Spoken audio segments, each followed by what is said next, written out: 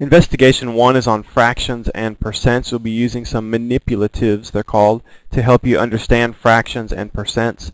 They want you to cut out activity sheets 1 through 6 and cut the fraction manipulatives out that are in those activity sheets 1 through 6. So go ahead and do that first and get an envelope or a Ziploc bag to put them in.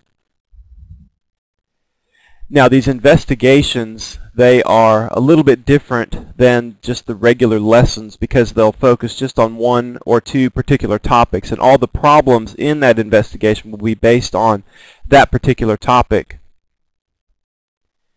As you know, most of the lessons in the Saxon book, or all of them actually, they're all based on review, and they'll have a few problems from that particular lesson, but then the rest of it is review from previous lessons. And that's one thing that's different about the investigations. They'll just focus on one or two particular topics. And like this one on fractions and percents, that's a very, very important topic to understand. If you don't understand fractions and you don't understand that percent is just another way to write a fraction, as well as a decimal, that's another way to write a fraction as well. If you don't understand that, then it's going to make the rest of your mathematics more difficult for you. A lot of people don't think they're any good at math, or they give up on math simply because they don't understand fractions. So take the time you need to do well and to understand fractions, and using these fraction manipulatives will really help you do that. I've drawn 3 circles on the board, and hopefully you can tell the first one I split into 2 pieces, the second one into 4, and the third one into 8 sections. So we would say that I split the first one into halves, the second one into fourths, and the third one into eighths. And if I shade one section in each of those circles, that's equal to, I'm shading in a fraction of each circle. A fraction is basically part of a whole. So the first one I shaded in 1 part out of 2. 1 over 2. 1/2 of the circle is shaded. That's all a fraction is. It's part of a whole. The second circle I shaded in 1 section out of 4. 1 over 4 is how we would write that as a fraction. 1/4 of the circle is shaded. And then the third one I shaded in 1 out of 8 sections. 1/8 of that circle is shaded. So we have 1/2, 1/4, and an 1/8.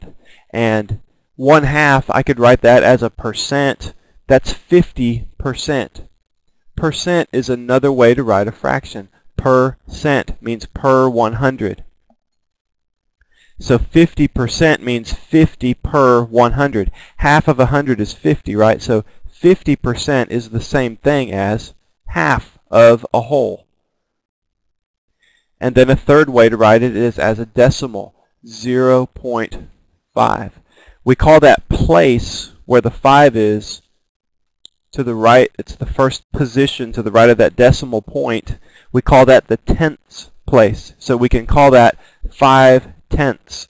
Well, think about that. 5/10 as a fraction, that would just be 5 over 10, right? That's the same thing as 1/2. On your fraction manipulatives, you'll see that they'll write the number half, they'll write 50%, they'll also write the decimal form, 0.5. Now another fraction manipulative that you have is 1/4. In percent form, that is 25%. And think about a dollar. A dollar is 100 cents, right?